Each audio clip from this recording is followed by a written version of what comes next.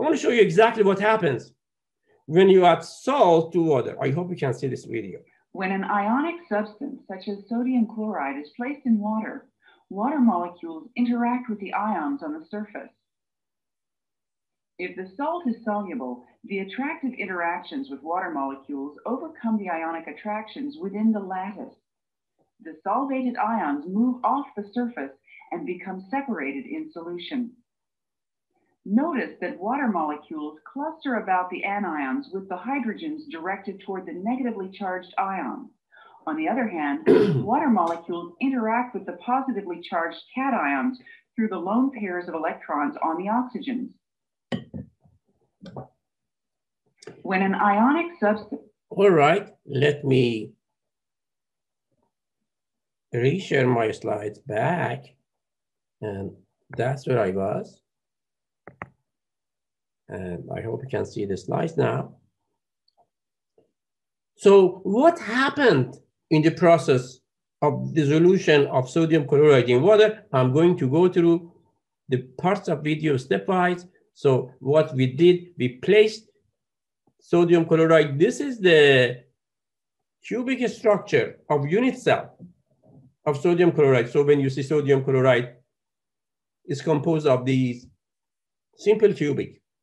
Inside each cube, as I mentioned, the blue one is sodium. Let's say blue one is sodium. And if you look at this sodium, do you see there is 1, 2, 3, 4 Cl minus around it? There is one on the top that you can't see above. And there is one underneath that you can't see. So there are 6 Cl minus surrounding every sodium.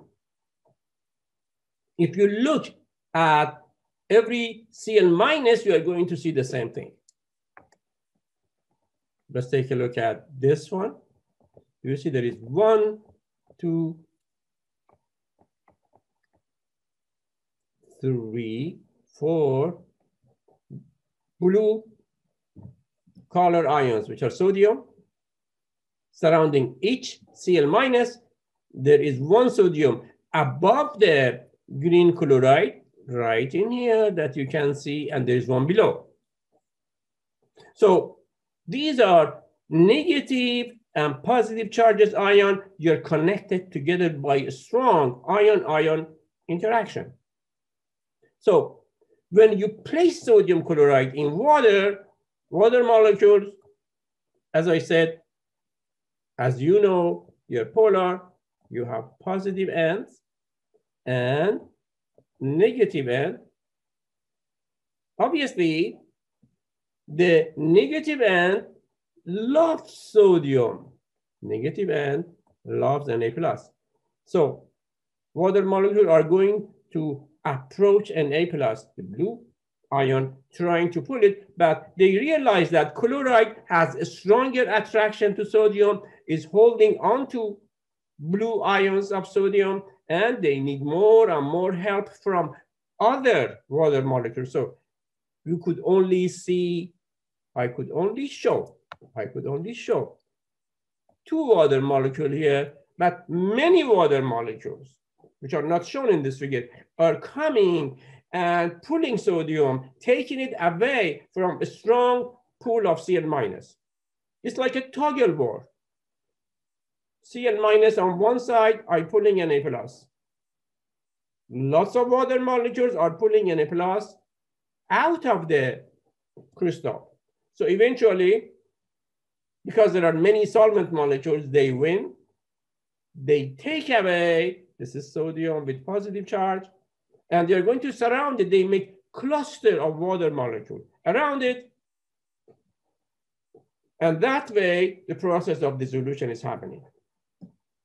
Now, you might also wonder what is happening to Cl minus, which is inside the crystal. Water molecules, as you know, they have positive end. What is the positive end? What are the positive end of water molecule? The hydrogens. The hydrogens. So do you see this water molecule is approaching Cl minus, which is hydrogen end, which are positive, is trying to pull. Again here, one water molecule can't do that. another molecule comes and help, and then there are many others which I can't show you in this diagram. So there are enough water molecules that they are pulling Cl- away from these sodiums around it. Once they overcome the attraction between Cl- and Na+, this is what is happening. There is cluster of water molecules approaching Cl-, holding on to it, attracting each other. So this is what is happening in the process of dissolution. Sodium ions have been solvated, which means surrounded by solvent molecules. Chloride ions have been solvated by water molecules. So Cl- and Na+ can't see each other anymore to attract each other because water molecules are surrounding them. So if I were to show one more step, do you see here? Step number 1, water molecules are seeing the positive sodium and they are seeing the negative charge of the sodium chloride. So they start pulling. This is where enough. Do you see more water molecule? Now it's surrounding Cl- with their positively charged hydrogens. And do you see many water molecules are surrounding the positive charge of the blue sodium ion with the negative end, which is oxygen. So this continues. Water molecules are attaching the solid of sodium chloride, and this is what is happening. This is what you see inside the test tube when you have added crystals of salt, table salt, and you shake it. When it dissolves, this is what you have. The crystal of the solid is gone. I hope this makes sense to you. I wish this was a live lecture. I would ask you, do you have any question? But if you have any question, you know I have got office hours, I have got lab times. I love to see you, to come and see me with your list of questions. All right. Oh, by the way, this term solvate, solvation, solvate means solvent molecules surrounding the molecules of solute. By the way, can I call crystal of sodium chloride as solute, the thing which is going to dissolve? And can I call water molecules solvent? What is involved in the process? Forming solvates. So these are terms that you see a lot in this chapter. If I go to the next slide, guys, if you have some water in the test tube, did we say that water molecules attract each other by hydrogen bonding? So can I say, if you have pure solvent, like water in the test tube, they're attracted together. The type of attraction is called solvent-solvent attraction. And if I'm adding few crystals of sodium chloride to a test tube which contains water, can I say that sodium chloride are solute and solute particles are connected together? They also have solute-solute attraction. So what is holding solid sodium chloride together? Solute-solute attraction. What is holding water molecules together? Solvent-solvent attraction. The process of dissolution is going to happen only if solvent and solute can attract each other. And this attractive forces between solvent and solute is larger than the other two. Let's call this attraction number 1, attraction number 2, attraction number 3. If number 3 is larger than number 1 and number 3 is larger than number 2, That's the only time that dissolution is going to happen. That's why, suppose you get some candle and have small shavings of candle. You add it to a test tube of water, it's not going to dissolve. Why? Because candle is nonpolar. Solvent is polar. Polar and nonpolar don't like each other. It's like adding, let's say, Vaseline to water. It's like adding gasoline to water. So if you don't have significant attraction between solvent and solute, the process of dissolution is not going to happen. There should always, the only case that you see dissolution is that solvent and solute, the attraction between solvent and solute are larger than solvent-solvent interaction and solute-solute interaction. Otherwise, they stay with their own kind. Let's say, if I have water in a test tube and gasoline in a beaker, I add gasoline to water, they cannot interact. They don't have solvent-solute interaction, so they stay with their own kind.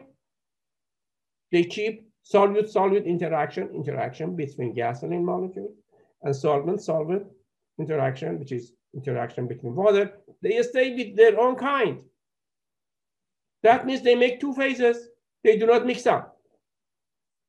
That's why you get two layers if you add gasoline to water. That's why you get two layers if you add oil to water.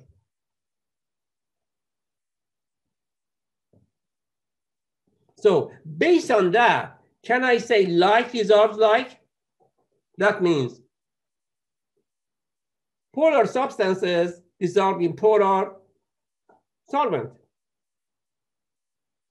Non-polar substances dissolve in non-polar solvents. For example, the lab that you are going to do pretty soon, we are using hexane. Hexane is a solvent. It's actually one of the components of gasoline. It has got 6 carbons, that's why we call it hexane. Hexane is nonpolar. Why hexane is nonpolar? Because this is the structure of hexane. It has got 6 carbons and lots of carbon-hydrogen bonds. Do you remember carbon-hydrogen bonds are nonpolar? Carbon-hydrogen bonds are nonpolar. Why? The difference of polarity between carbon and hydrogen is what? 2.1 electronegativity of hydrogen, 2.5 electronegativity of carbon. The difference is 0.4. That's delta electronegativity. It's 0.4. Remember, we needed a minimum of 0.5 difference between electronegativity to make polar bond. So this bond is nonpolar. If it is nonpolar bond,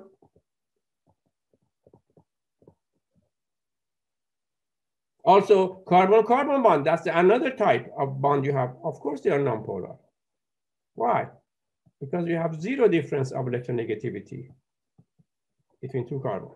So can I say, let me go back, I'm sorry. What happened? So this compound, hexane, doesn't have any polar bond, so it's nonpolar.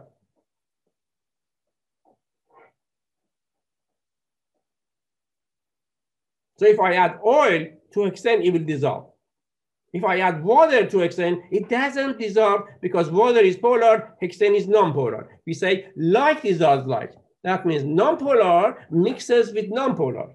That means hexane and gasoline and oil, you're all nonpolar, they mix.